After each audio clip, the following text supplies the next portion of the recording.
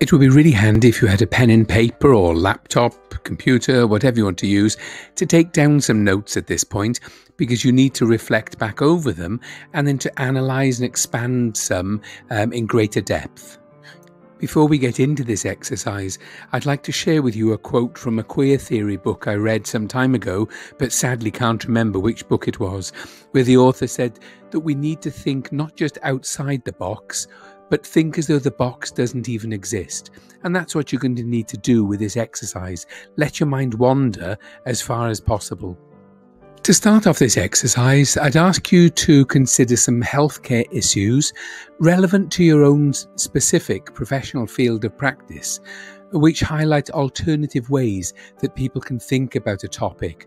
So, for example, this might include highlighting different perspectives or understandings on something, or considering ethical or legal dimensions of care as well.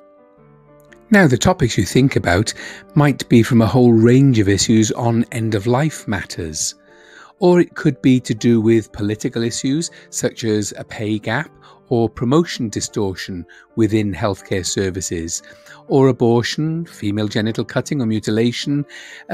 What about people who are often seen to self-inflict injury upon themselves, such as through excessive alcohol drinking or obesity?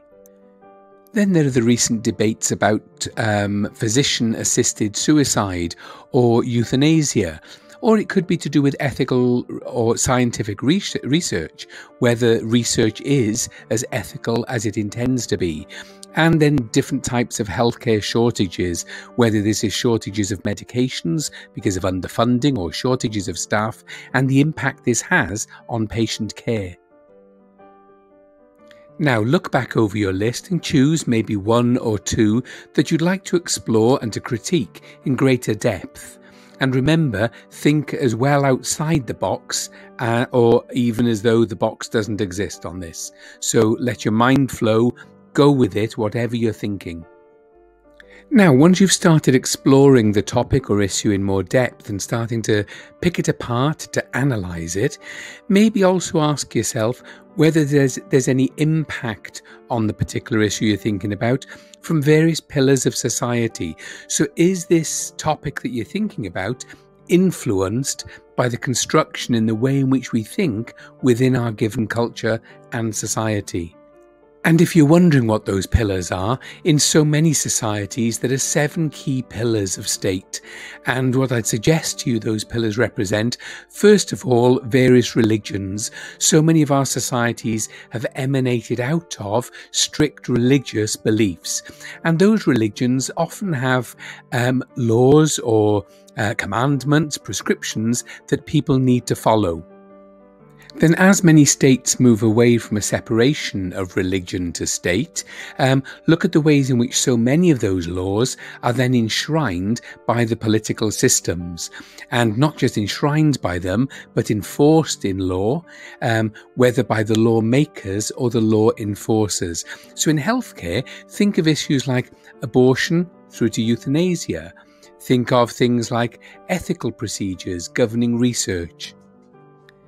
And another one of these pillars of society that often impacts on each and every one of us is to do with education, whether that's education of us as little children and as we progress through that, or education and even job attainment afterwards. So looking at the way in which there are certain privileges and abilities and an eliteness with different types of education, which conversely may discriminate against others. And healthcare in itself is a particular pillar, especially medicine and the branch of medicine which is psychiatry. Look how so much of mental illness has obviously been defined by psychiatry, but look at the crossover between illegality or criminal activity when people who are homeless, for example, because of mental health issues, may be put in custodial settings rather than healthcare settings. And in each state, the powers of the state as exercised through military services. So whether the military, the police, or any other forms that that protect and support the laws enacted, whether through religions, through politics, or through lawmakers. So the power of the state through its malicious services. And finally, the last pillar shown here is the media. Look at the way in which our media, even here in the UK, is often seen as being biased in favour of some. Now, when you look at some of these images that are on the screen here, look at the privilege that's going on and consider this from the different point of view of ethnicities, genders, ages. So it's the media that perpetuate all of these pillars.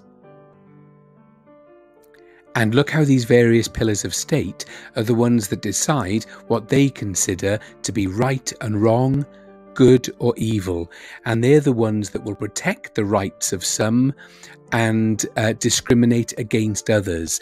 And what you need to do in your analysis is to pick out all these different forms of discrimination and try to understand the power dynamics that actually lead to them.